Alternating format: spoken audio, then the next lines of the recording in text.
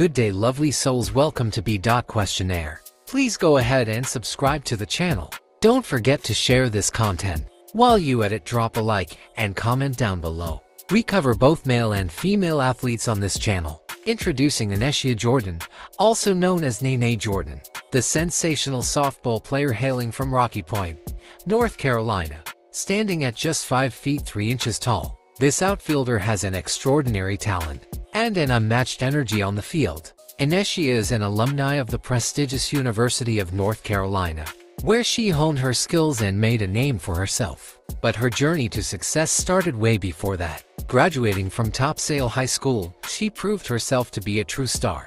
As a 4-year letter winner, she not only earned first-team All-Conference and All-Area honors twice, but she also played a pivotal role in leading her travel team to a remarkable third-place finish at the Colorado Triple Crown Tournament. Talk about a true champion. But what sets Aneshia apart is not just her incredible talent, it's her energy and unmatched spirit. This girl is on fire. Just watch her dancing on the bases, bringing a whole new level of excitement to the game. Her passion for softball is evident in every move she makes. And let's not forget her favorite softball memory, a walk-off steal at home. Talk about a game changer. Aneshia knows how to make her mark and leave a lasting impression.